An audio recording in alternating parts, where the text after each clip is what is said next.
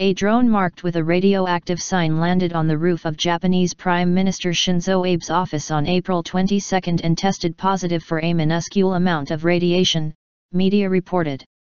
Police found the radiation to be low enough not to be harmful to humans, media said. Public broadcaster NHK said the bomb squad was called in to cart away the drone, which was carrying a small camera and a water bottle. Abe was in Indonesia on April 22 attending an Asia-Africa summit.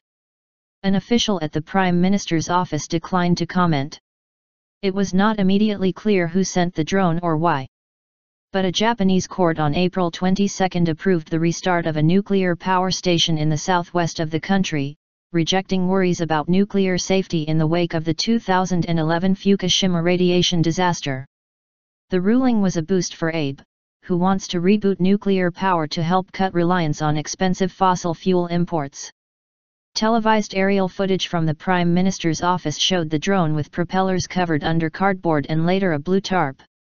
Broadcaster NHK said an official at the Premier's office found the drone and that the device was around 50 centimeters, 20 inches, in diameter. No one was injured. Japan, which has a proven track record in electronics and robotics, is looking to fast-track industry-friendly regulation to give its drone sector an edge over the United States. The government is considering the Fukushima nuclear plant, wrecked by the 2011 earthquake and tsunami, as a test ground for robots and drones.